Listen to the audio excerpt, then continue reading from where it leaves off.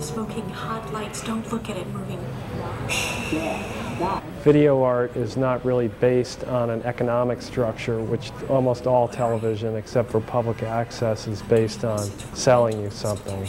Most television, except for maybe TV commercials, is based on a traditional form of editing, which is something that you can learn in school that has to do with the kind of representation of the way we theoretically see, which is in long shots, medium shots, close-ups, and intercutting, and so forth.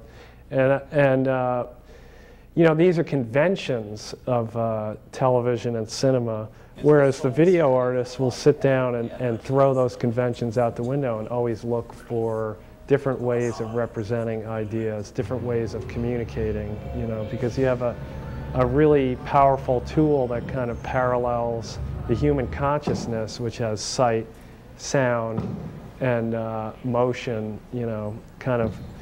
So it's a very, what I call mimetic technology, which is that it really mimics in a way that almost like psychedelic drugs mimic certain thought patterns that, you know, film and television come so close to the way that we actually think and perceive things that it becomes kind of a virtual situation.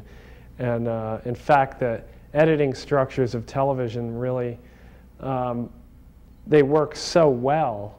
It's a shorthand that works so well that a lot of the people involved with it stop trying to push it, you know. But a lot of video artists have never stopped trying to push it, you know, so that's what makes it so interesting.